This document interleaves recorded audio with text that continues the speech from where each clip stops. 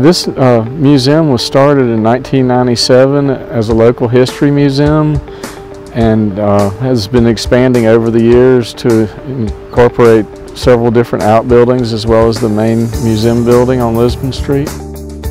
We have 11 outbuildings, and each building is a museum within a museum that covers different aspects of local history, whether it's military, law enforcement, agriculture, sports,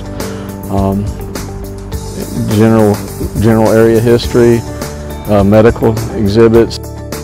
People like to stay connected with their roots and their past, and one of the best ways you can do that is to come to the museum and get a better understanding of how things were 20 years ago, 50 years ago, 200 years ago, because it's all a cumulative part of who we are today.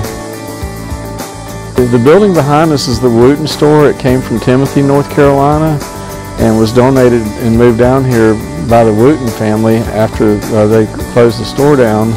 And it's kind of a time capsule of old country stores that are found all over this region. Right, these you might call these the original small businesses. They often would be just a store at a crossroads, and eventually a whole town might grow up around this one small business. And the tours of the museum are guided tours. They last approximately an hour to an hour and a half, depending on your interest level. We're also conveniently located to many of the shops and restaurants in downtown Clinton. It's all within easy walking distance, so you could plan to spend a whole day in downtown Clinton. If you do a Facebook or Google search for Sampson County History Museum, we're usually the first thing that pops up, so it's pretty easy to get a hold of us. Please feel free to like the page. You get a lot of up-to-date information on different programs and events that are going on here.